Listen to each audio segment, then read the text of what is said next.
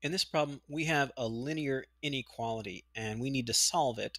We need to solve this one for y, and we've got variables on both sides of the inequality. This is not really any harder than solving an algebraic equation of this form. We just pretend, for the time being, that this inequality sign is an equal sign, and for the most part, we just go ahead and solve it like we would an algebraic equation. The only exception is if you try to multiply or divide by a negative number. If you do that, you got to flip the inequality sign. So the best thing is to try to avoid doing that unless you have to. In this case, I don't think we have to. I've got 3y over here, and I've got negative 2y over here. So I think I'm just going to add 2y to both sides. When I do that, 3y plus 2y is 5y.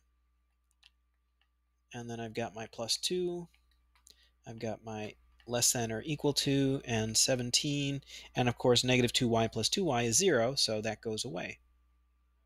Now we've got our y term here and this number term. I need to subtract 2 to get rid of that number term from that side.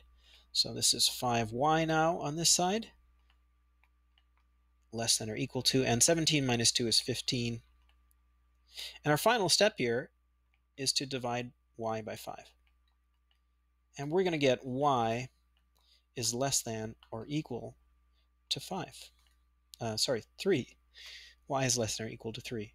Now, if you had gotten into a situation where you had negative 5y is less than or equal to 15, and you wanted to solve this, and you divided both sides by a negative 5, you'd have to flip the sign.